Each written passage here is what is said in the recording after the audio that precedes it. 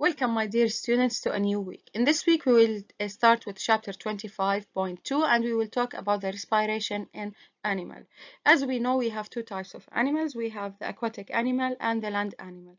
The difference between them has inside their anatomical structure of having organs that are responsible for the gas exchange in their body.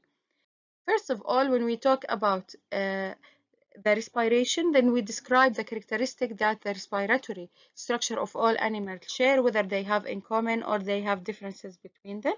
And we will talk in details how aquatic animals breathe and identify the respiratory structure that enable land animals to breathe. So we're going to compare between the land animal and the aquatic animal in their anatomical structures, between the organs that are responsible for the gas exchange inside the water or outside in the land. Now, when we talk about land, then we are talking about the exchange of oxygen and carbon dioxide in an organ such as lungs and alveoli.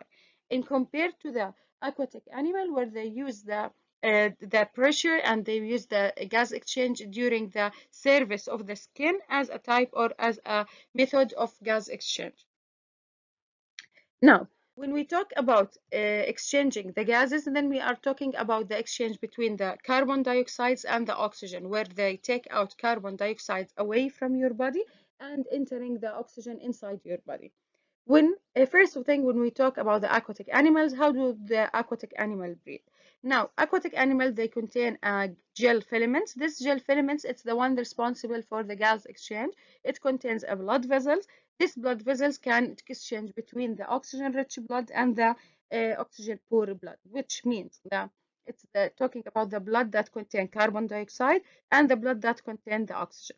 Between these two, the gas exchange inside or underwater will go through this gel filaments. Filaments mean it's a very thin layers where it's easier for the oxygen and the carbon dioxide to diffuse between them to be able to exchange the gas.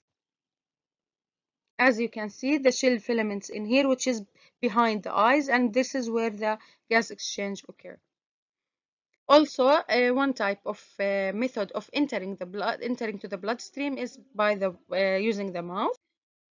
Other types of animal, which is respiratory service in land invertebrates, which is in animals. How do the airflow goes through the animals, whether book lungs or using trachea. طبعا between the differences of the type of the animals. For example, in here we're talking between spider and a grasshopper. Other type of animals like vertebrates, which is using the lungs as a human. In the lungs, we have the nasal cavity, which is the mouth and the nose, where the air get into the lungs to the using the throat into to reach to the bronchi, alveoli, and then the gas exchange will happen there. Now, diversity of lungs between different types of animals. We will have different structures of lungs and how do they work through the gas exchange.